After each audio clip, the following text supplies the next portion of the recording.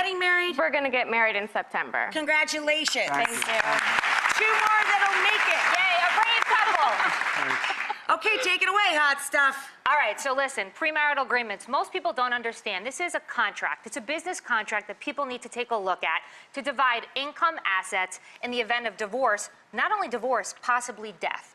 So you want to make sure that you talk about these things before you actually walk down the aisle. So, have you guys ever thought about this or discussed it at all? We have talked about it, and I'm for it, and he feels like a lot of people feel that you're setting yourself up for disaster if you're getting a prenup. Can I tell you? Maybe not disaster, Right. maybe like you don't trust me kind of thing. Okay, let me just say, my mother's first reaction when she heard that John, who she likes very much, my husband, and I were getting married, she said, give the phone to my daughter, and she said, get a prenup. I actually didn't, but the conversation that you have in the preparing of one, I think actually can bring you closer together rather than further apart. Because over the years, we've been together for like, gosh, forever now, like 15 years.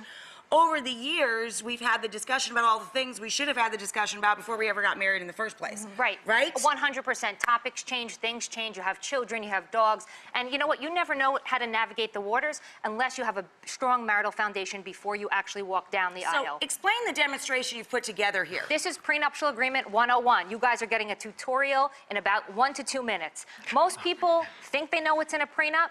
I want to make sure you understand. Obviously, your assets, everything that you own should go into a prenup, and you figure out, are you going to jointly share them while you're married, or are you going to keep everything separately? That'll save you a lot of fights right there, right? 100%. Talking about these issues.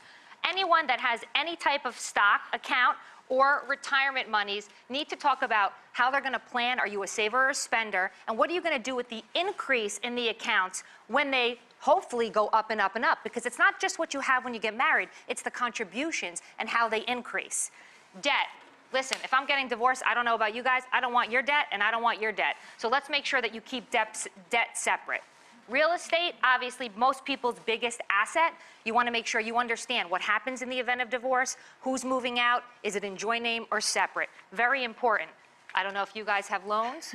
College loans, you're both laughing, so I think you do. Everybody on the planet has loans. Yeah, I have big loans. So you want to make sure that you're going to know whose responsibility they are in the event of divorce. Now, obviously, inheritance in most states is not subject to distribution. However, you want to make sure that if you get a boatload of money during the marriage and you put it into a joint asset, what happens? That other person may get your inheritance. You want to be clear on what happens. Alimony. People hate to talk about alimony. Women make a lot of money. Look where we are today. So you want to make sure if you're going to be the breadwinner in the future, you may want to talk about waiving alimony. Who's going to take care of each other during the marriage? Because sometimes men stay home with children. Talk about it now. More and more figure all it the out. time, actually. Yep. Yep, absolutely. Now, are we putting photos in a prenup? No. No? Really? People fight over photos? They do, but we're just making sure that everyone's listening. No, we're not putting photos in a prenup. Everyone's awake and they're with me. Now, unless you have some, Billy the Kid, something that's worth $2 million, you don't have to put photos in. Do you have to put furniture in a prenup? Depends on the furniture. Right, I mean, if you have fancy, expensive stuff, of course. If you have just a normal, lazy chair, no, nobody really cares about that. All right, most important thing to me, because I love my animal very much, Pets. Pet custody. Absolutely. I don't know if you have animals now. Oh, yeah.